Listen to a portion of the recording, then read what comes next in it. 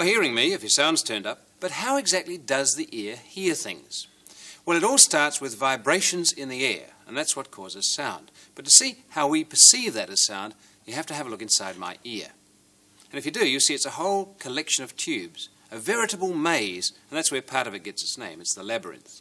But we're not interested in the labyrinth for hearing. The labyrinth controls balance. Hearing is done by something else. In fact, the vibrations in the air come down here and beat upon this large flat structure called the eardrum. It's the reason you don't poke things in your ear. You can put holes in that. And in the middle ear, on the other side of that drum, we've got 3 bones. If I take those bits out, you can see them. There's 1, 2, and 3.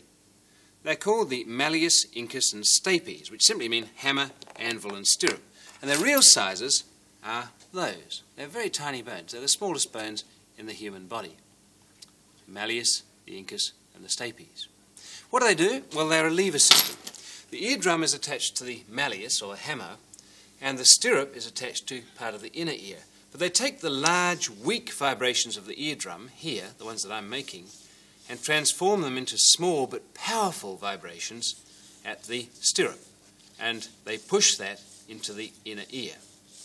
Well, what happens there? In fact, here's the labyrinth, the part involved with balance. We don't worry about that.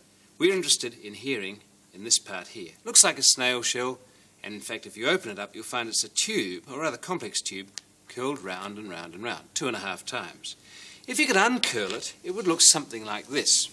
And squizzing down it, you'd see, in fact, it's divided into chambers.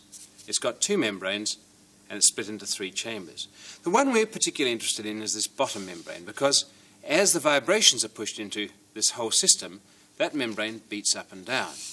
And it has structures on it that I haven't made in that model, but if we took a strip through that membrane, where the lines are, it'd look something like this. Here's the strip. All the way along the membrane are those little hair cells, called that because each of them has a hair poking out the top. The hair's embedded in another structure, so as the membrane beats up and down, those hairs are alternately tweaked and relaxed, tweaked and relaxed. And every time they tweak, they fire the cell, and an impulse goes off to your brain to let you know about the sound you've heard. And whether it's a high sound or a low sound, or perceived as that, will depend on which part of that membrane is displaced the most. If it's a low sound, it's going to be displaced at the tip. If it's a high sound, it'll be displaced most at the base. And it's no surprise, I suppose, to find that human speech, in fact, displaces it the most in the middle. And so our ears are designed to hear human speech.